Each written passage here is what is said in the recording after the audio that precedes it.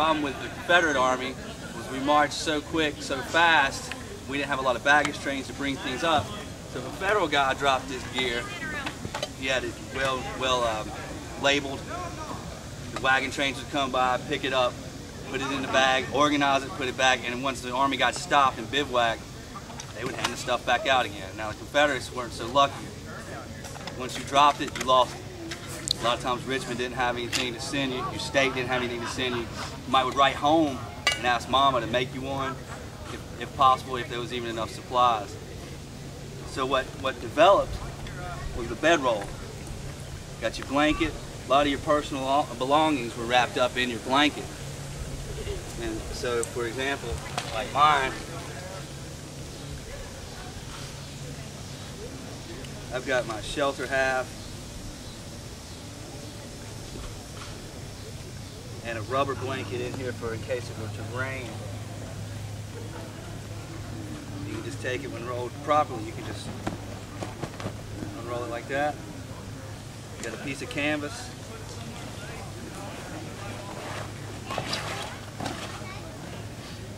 This is called a shelter hat. You can tell it's been used too. It's got holes in it.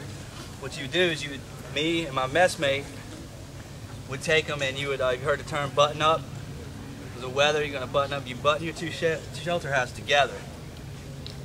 Put it on a string, take your bayonet, put it on your musket, shove it in the ground, tie a string between the two muskets, put the two halves over the string and make a frame pup tent basically. Then you and your buddy, your messmate would share it.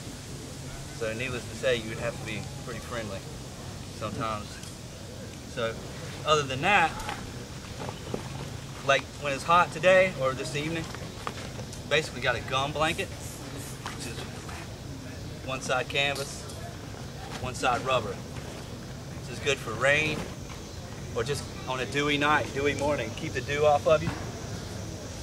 It's also got grommets, so it can easily be strung up between two trees for shelter there again. This one actually has a slit for a poncho. So every piece of gear has a use and a purpose.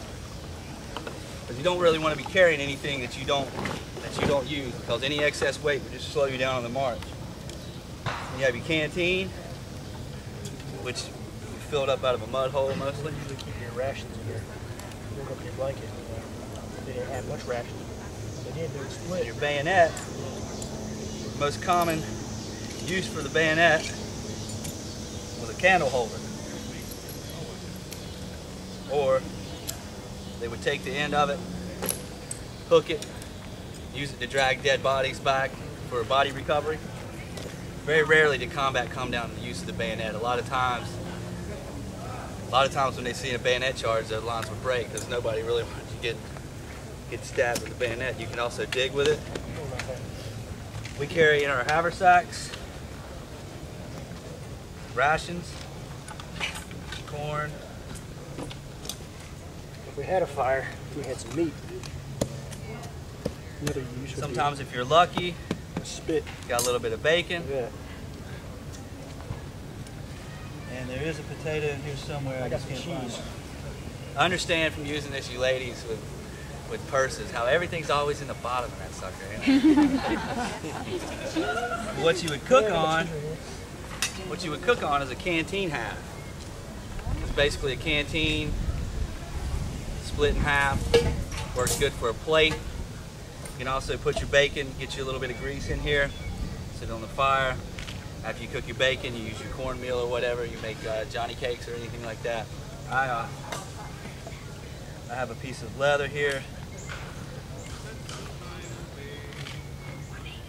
There's the potato.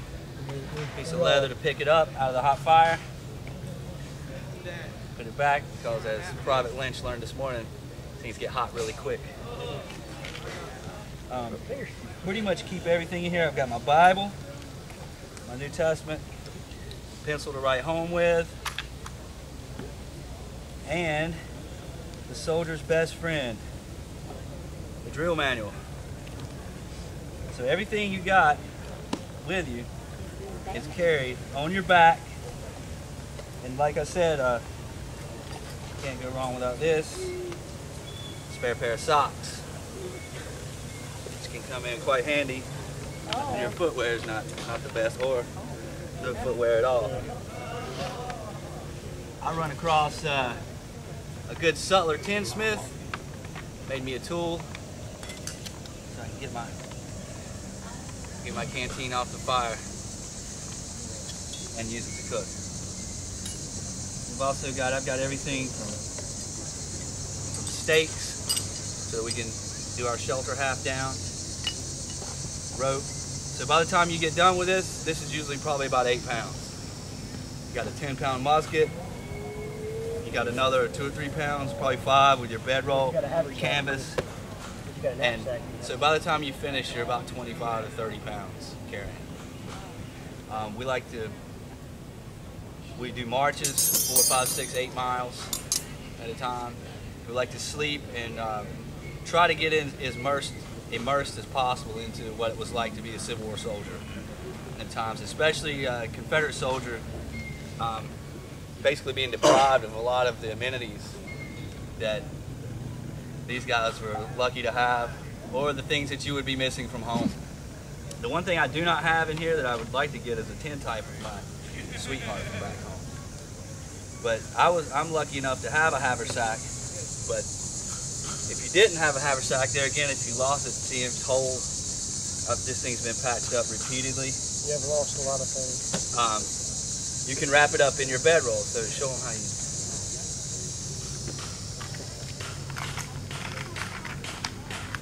While he's doing that, this is a good demonstration of maybe a rotisserie. Yeah. You can cook off your bayonet, off your ramrod. Take that, run a squirrel on it, possum, potato, anything like that, any kind of meat, anything. Lay it across the fire, turn it slowly as you need to, and cook over it. So most of the stuff that you have has a multiple use. It's not just for one thing. And a lot of it came from the soldiers' ingenuity of just coming up with the need to have something and the need to get it done. Very adaptive. This soldier, again, is very well equipped. And you can see, even this, you can see how heavy that is. Yeah, see? Yeah, you know. Yeah, see how heavy that is? Yeah. Every now and then you'll get people with a knapsack and they'll have foam rubber in there to make it look nice and fat and full. See? How'd you like to carry that for about 20 miles? Yeah,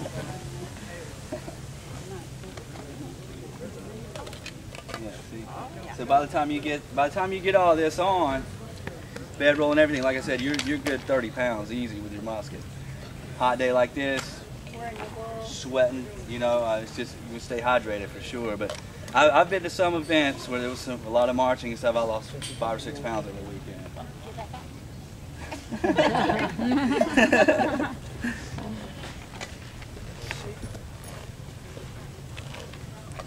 Our muskets, I have a British imported musket. It's an Enfield, it's 1853 Enfield. It was imported from England because the Confederacy there again had a hard time getting supplies, so this had to get through the blockade. Where's your Springfield? Your Richmond. This is a common northern weapon, Springfield. These were actually, a bunch of these were captured at Harper's Ferry, sent to Richmond, changed a little bit, and they actually have a CSA, and you can see Richmond on the lock plate printed in there. And these are noticeably heavier than these. Can't really tell you why, but I'd rather carry an Enfield any day. I think they fire better. Mine right here, after about 10 shots, fouls all the time. Just from a simple design, the powder comes down and has to make a curve right here where the nipple is. Percussion cap comes down, ignites the powder, sends the bullet out. As you can tell, this is more straight. Doesn't quite make that J. And now we got the bedroll. See, now we got our bedroll. with everything in Stuff that it. you saw in the Dominoes, Bible, cheese. Got your knife and Can fork full of- yeah. and everything. So he's set to go. And like I said, it was all geared from necessity, just how to keep your stuff and from losing your stuff. Because as a Confederate, you had a really hard time replacing anything that you lost, because Mostly homespun. a lot of your clothing was homespun. Like for instance, this shirt. The shirt I'm wearing is like a pieces cloth shirt. It's like I wrote home, I'd lost my shirt or it had gotten damaged, and the ladies at home didn't have enough fabric to make one piece of fabric to make a solid shirt, so they take different fabrics and patch and make a shirt for me. And this is really nice thin cotton, but it's still really hot. You'd be surprised. There was no air conditioning back then, so it didn't really bother them that much. They were a lot more hardened off to the heat and to the elements than we are today. Thank God for AC, right? If there's any questions, feel free to ask. My name's I'm Brian Henderson. I'm First Sergeant of the 28th North Carolina. This is Private Sam Lynch. This is Private Justin Wall. And we just sort of as a group had just decided to start doing it this way, to pay more homage to the soldier and what they went through. So we sleep in the rain sometimes. I mean, we've gone through major storms, snow. You know, sometimes one thing that does not cooperate with all these things is the weather. Any questions? Huh? I'll show them. I got something. Yeah. The best thing to start a fire with naturally is a pine knot.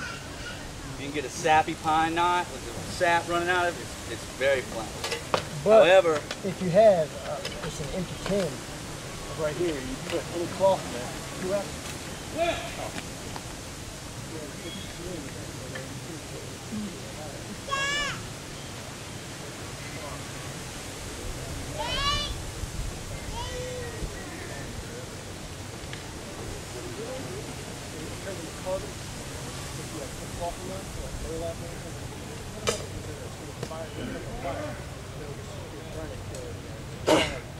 yeah, we leave the fire to Sam. Sam's an excellent firefighter.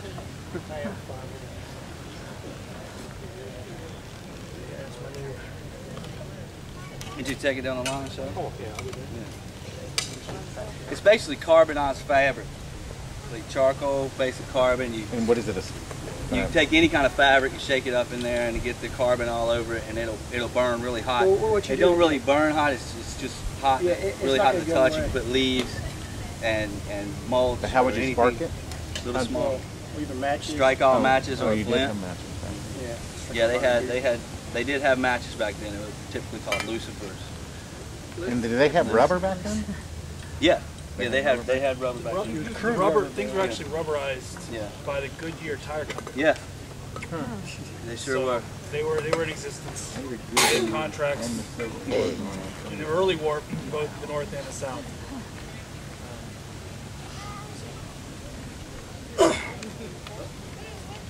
If there's not any more questions, thank you for your time. Thank you.